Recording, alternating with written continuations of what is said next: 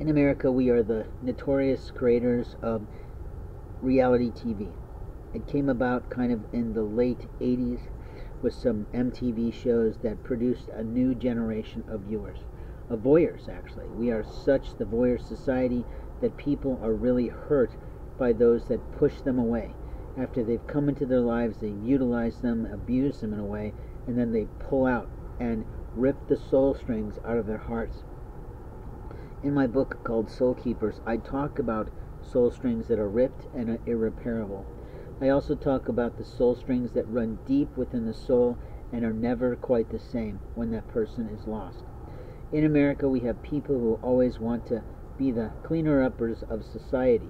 We have Secret Service, we have FBI, we have CIA, and they are the highest, allegedly, intelligence in the law enforcement networks.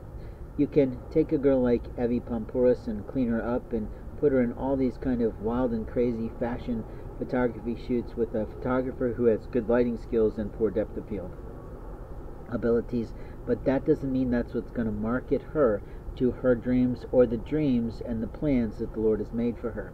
I use this as a simple example because for a short period of time, the woman's work, in terms of her work online, has been an inspiration to observe. The inspiration is not necessarily in the femininity of the woman or the intelligence and brilliance of her soul, but it's the reality that God Himself actually gave me the spelling of her name. That's significant to any man. The life of a man is the life of a man, and in my manhood I have the right to make decisions about my own fashion, my own abilities, and the people who like to piss on me might say my own emotionalism.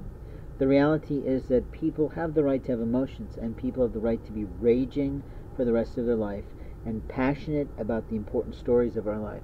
But the most important storyline of my life has been aided and abetted to be abused and used by the people who stole from me my next wife. In that regard, God had to show me the only person who could possibly and potentially replace that woman.